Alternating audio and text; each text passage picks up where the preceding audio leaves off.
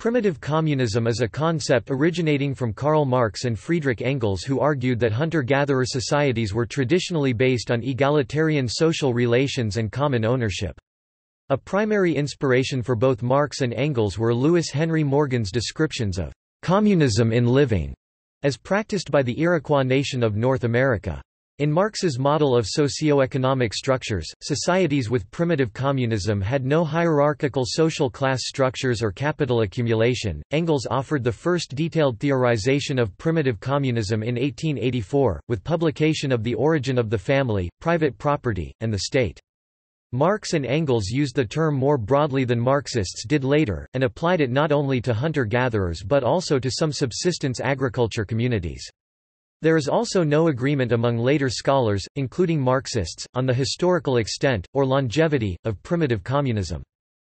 Marx and Engels also noted how capitalist accumulation latched itself onto social organizations of primitive communism. For instance, in Private Correspondence the same year that The Origin of the Family was published, Engels attacked European colonialism, describing the Dutch regime in Java directly organizing agricultural production and profiting from it on the basis of the old communistic village communities. He added that cases like the Dutch East Indies, British India and the Russian Empire showed how today primitive communism furnishes the finest and broadest basis of exploitation.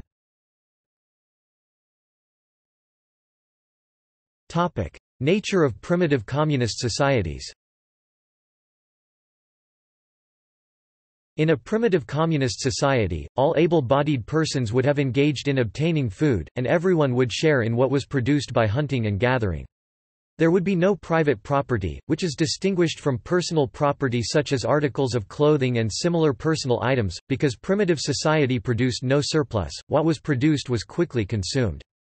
The few things that existed for any length of time, tools, housing, were held communally, in Engels' view in association with matrilocal residence and matrilineal descent. There would have been no state.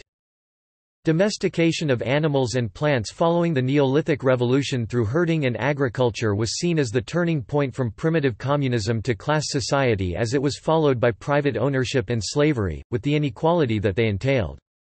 In addition, parts of the population specialized in different activities, such as manufacturing, culture, philosophy, and science, which is said to lead to the development of social classes.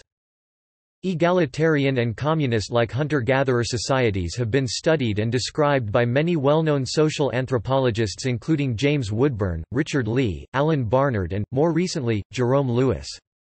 Anthropologists such as Christopher Boehm, Chris Knight and Jerome Lewis offer theoretical accounts to explain how communistic, assertively egalitarian social arrangements might have emerged in the prehistoric past. Despite differences in emphasis, these and other anthropologists follow Engels in arguing that evolutionary change—resistance to primate-style sexual and political dominance—culminated eventually in a revolutionary transition. Richard Borshay Lee criticizes the mainstream and dominant culture's longtime bias against the possible existence of primitive communism, deriding bourgeois ideology that would have us believe that primitive communism doesn't exist. In popular consciousness it is lumped with romanticism, exoticism, the noble savage. See also: Marx's theory of history, Original affluent society, Origins of society, Classless society, Social ownership. References. Bibliography.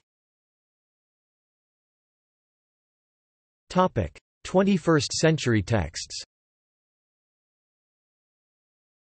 In French, Christophe Darmingat, Le communisme primitif naît plus ce qu'il était, Toulouse Collectif d'édition Smolny, 2009, new edition completely revised, 2012.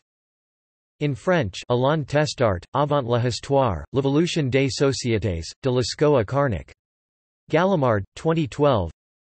In French, Alain Testart, Le communisme primitif, économie et idéologie, Maison des sciences de l'homme, 1995.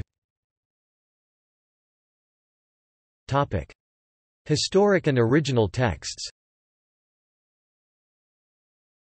In French, Paul Lafargue, Le déterminisme économique de Karl Marx. Recherche sur l'origine des idées de justice, du bien, de l'homme et de Dieu, L'Harmattan, 1997-1909. Paul Lafargue, The Evolution of Property from Savagery to Civilization, 1891, new edition, 1905.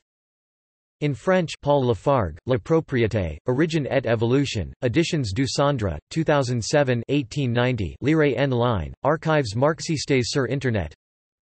Friedrich Engels, The Origin of the Family, Private Property and the State, 1884. Louis Henry Morgan, Ancient Society, 1877. Johann Jakob Bachofen, Myth, Religion, and Mother Right, Selected Writings of J.J. Bachofen by Joseph Campbell, Introduction, and George Boas, Preface, Princeton University Press, 380 p. 1992. Topic. Further reading.